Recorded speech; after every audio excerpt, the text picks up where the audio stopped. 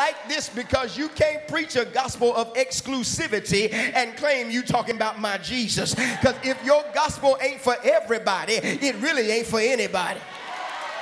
Oh, hear me when I'm talking to you. I said if your gospel can't be preached on every continent, it ain't gonna work on any continent. But the God I serve is so much of a loving God that Jesus said that God so loved the world that he gave his only begotten son, that whosoever believeth in him should not perish but have everlasting life. And I wonder if I got 3 or 4 people in here who can testify. I may not be in the clique, the club, or the crew, but I am saved.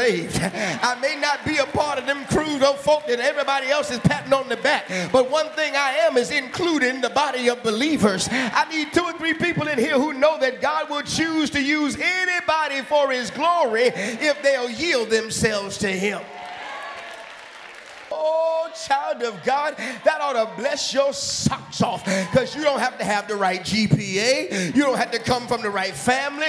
You don't have to have the right socioeconomic status. You don't have to have a certain degree status. You don't have to have a certain income. You just have to say, here I am, Lord.